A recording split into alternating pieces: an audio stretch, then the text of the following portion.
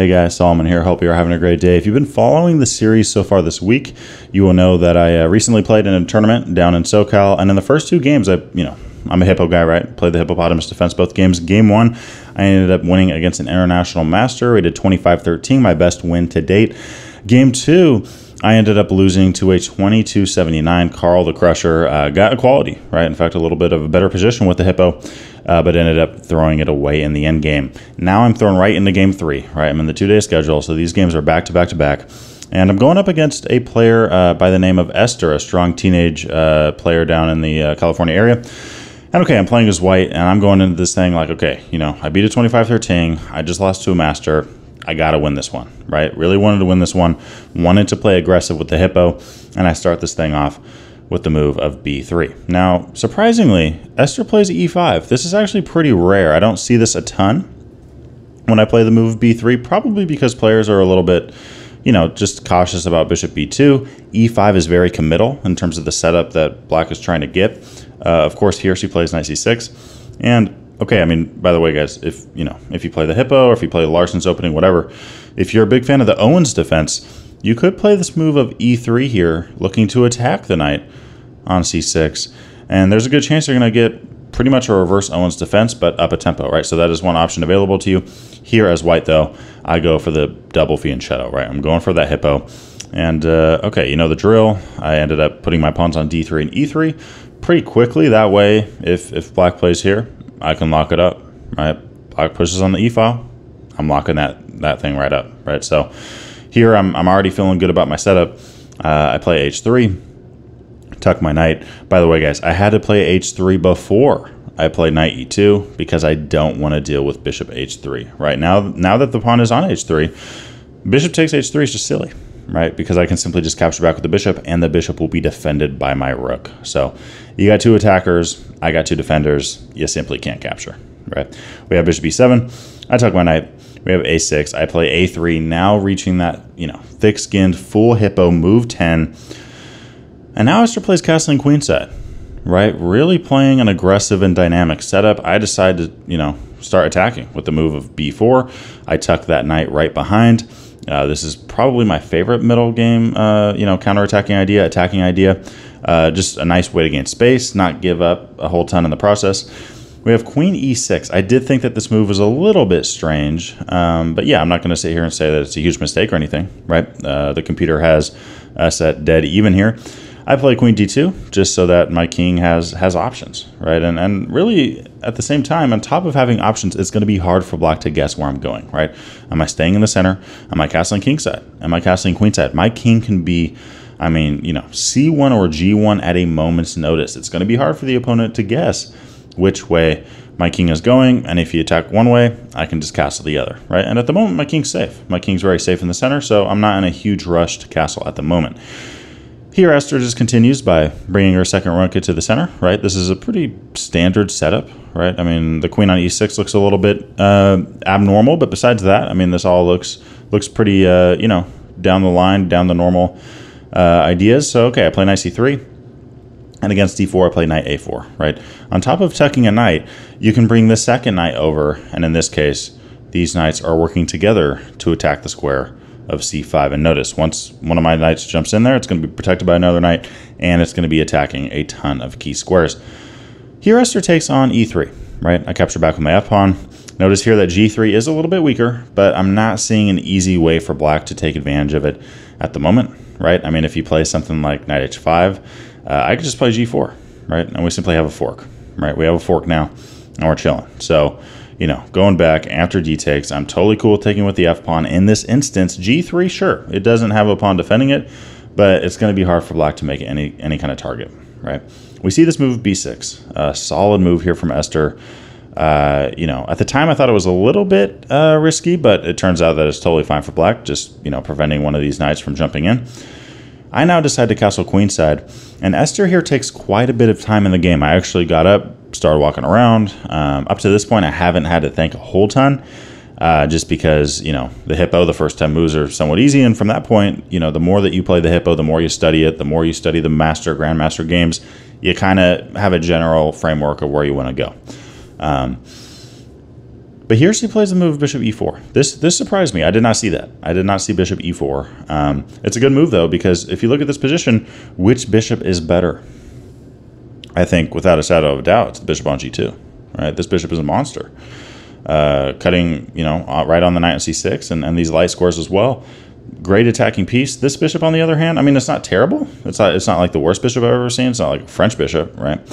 But I mean, it's simply not as active, and it's not as dangerous at the end of the day, right? So here she offers a trade.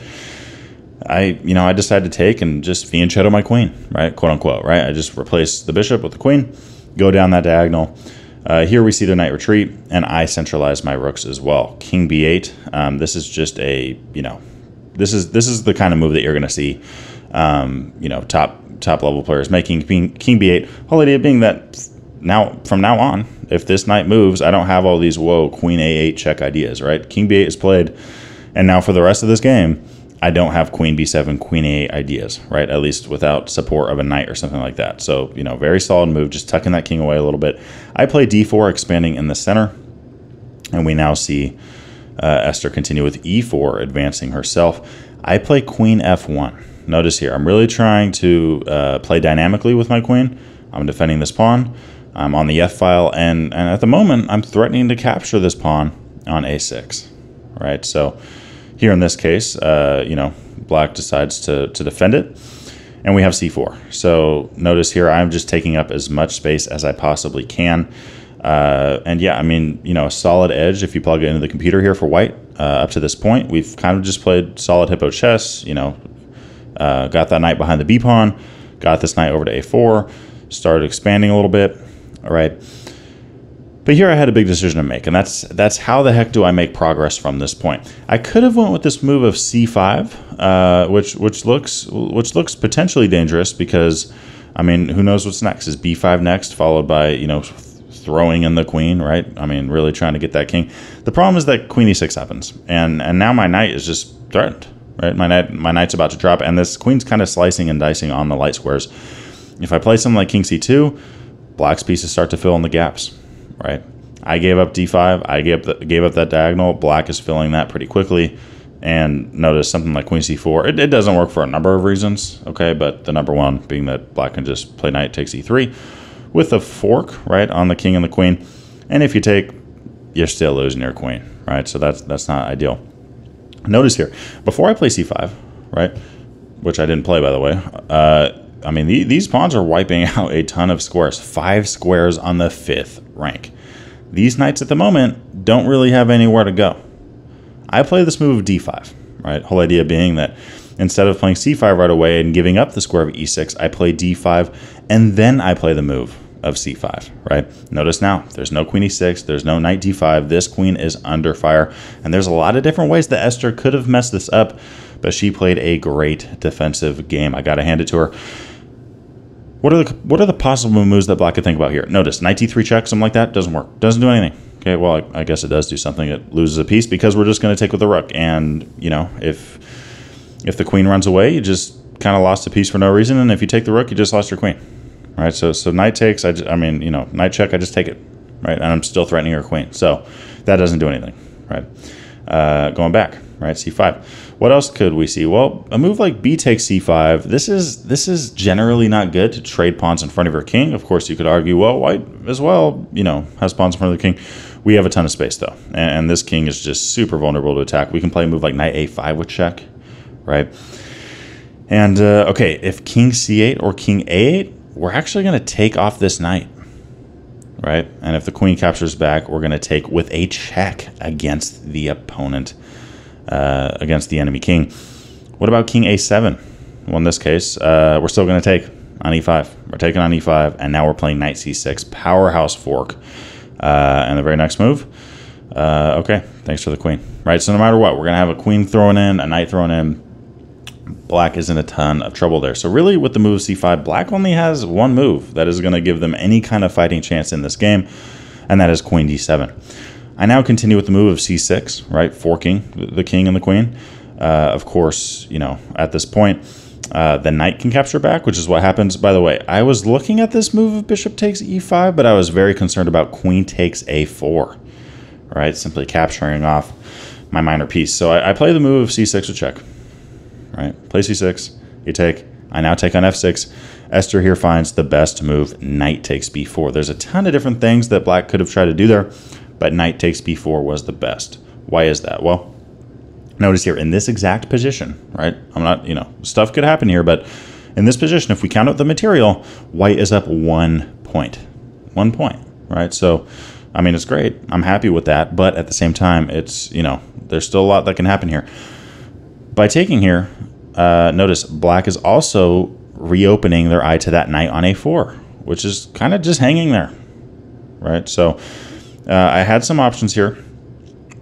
I ended up going with bishop takes e7. And, really bishop takes e7, a takes b4. The computer has these at right around dead even. Apparently, the best move here was knight a c5 with check. I don't even want to try to explain this move to you. Okay, this line's one of those like stockfish comes up with a line and you kind of just sit there and go, cool. I don't know what I'm going to learn from that, but thanks, stockfish, right? I mean, yeah. Here's the line. I'm just going to show you the line. Okay, so here apparently I messed up by not playing knight a c5. If we play check, the bishop captures back. This is the computer line. Okay, we take back. Then we take the knight, queen a4, we play rook d2. Okay, we don't even take this rook. We just play rook d2. I mean, I guess in a sense, it's like, well, if we take this bishop, we're going to lose the knight, which is what happened in the game. So why don't we give up this knight, right, and kind of rearrange our target, that being the knight on b4, okay? All that being said, I missed this, okay? And by the way, if you think that this is an easy move to find, let me know down in the comment section below, just so I know that I am not very good at chess, okay? So just, seriously, if you saw this move, props to you. To me, that's not easy, but let me know what you think about that, okay? I ended up just taking off this bishop, and here again, she plays the computer move, queen takes a4, right? Picks off that knight. Now I really had some issues, okay? I took quite a bit of time on this move, and I ended up playing the computer line, which is king b2. Looks freaking crazy, but here's the issue. If I take the knight, which is what I wanted to do, the queen captures, my knight on b3, and sure, I'm up a piece for 2 pawns, but a5 is on the way. And when a5 is played, and it is going to be played, right? It is on its way, unless we just give him a queen or something. Where's this bishop going to go? Can't go there, or there, or there, or there, or there. It can only go there. And when the bishop goes all the way back, the queen can take on a3 with check. That's the big thing. Black's threatening a5. The bishop is going to be forced to get off this diagonal, and then black just wins a pawn. Right now, if my queen was on g2 or something, I love this position. Queen c2, trade off queens, up a piece for 2 pawns. We're in business. But I can't do that, right? Black is going to get that pawn back. And, yeah, it's just kind of, if you look at white's pieces, an awkward move here just isn't going to solve everything. It's just not, right? So, yeah, I was, just concerned, in a position like this, what the heck to do. Notice, by the way, as well, I wanted to mention that, rook d2, a5, I could play here, right? And kind of try to kick this queen off of that square. Even then, black could play queen a4, keep the pressure, or they could just take off that pawn, right? Now we're sitting at, we're up a piece, but we're also down 3 pawns. So very, very hard position to handle here. I would say that white's king is much more exposed than black's. So going back to queen takes a4, that's one thing. I also saw this move of a takes. Okay, I saw this move, but then I realized that my knight would hang. And, what am I going to do here? My bishop's being attacked. The best thing that I can't hold on to this pawn, right? The best thing that I can do is just take a rook, but then black would have threefold repetition, right? They could just, Esther could just check and check and check and check, and we'd have a draw. Turns out that I probably should have took the draw, right, looking at the end result of the game, but I thought I had a better position here, and I did, so I went for the win, right? Sometimes in chess, that's what you risk. You see a draw, you see that, the opponent can get a draw, you push for a win, sometimes you lose, sometimes you win, sometimes you draw, right? That's just how tournament chess goes. So, okay, going back, queen takes a4. I end up playing king b2, right? Whole idea being, I don't want this queen here. I don't want the queen coming in with check. I'm just holding the fort here. I'm holding the fort, right? You play knight d3 with check, I'm just going to take it, right? Capture back your rook. I'm chilling. So Here we see the move of rook takes on e7. I take on b4. The queen captures back. I play rook d4, attacking the queen. I play rook a1, threatening a6. And now after rook a8, the computer move is actually rook c1. Now, the computer move is also rook a1. Some of you guys might be wondering, okay, against queen d6, why wouldn't we just play rook c1 instead of 2 moves? Well, in general, guys, we don't want to move the same piece twice, right? Especially in the opening. But in the middle game, it's different, right? And in this specific instance, of course, we usually, if I can go to b3 right away, I don't want to go to a2, b2, a3, this, that, and then that square. But in this case, if I go to rook c1 right away, there's a rook on d8. If I play rook a1, attacking that pawn on a6, black can't play a move like b5. That's super weakening to a5. The knight's going to go in there, cause a ton of havoc, right? So a5 is also weakening to black's situation, right? The queen has a square to jump into. A lot of stuff can happen there. So black has to play rook a8. I then bring the rook over to c1. Notice what we did here. Simply by playing that, we got this rook to move. Then we play here, and this is an improvement for white. It is an improvement to have a rook on a8 that isn't really doing much compared to a rook on d8 that is attacking our pawn on d5, which is a pretty big target, right? So this is what I should have went with. However, after rook a8, I play queen c4. Yeah, I mean, Esther here continuing to play great defense. Queen takes g3 is not what was played. That would have been a big mistake because I have queen c6 with check. King a7.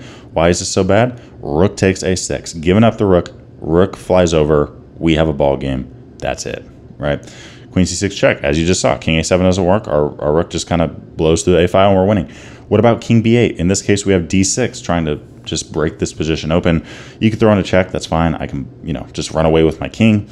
And if you take, throw in a check, I mean, there's just no way that black's going to, survive this game very long if white plays it correctly, right?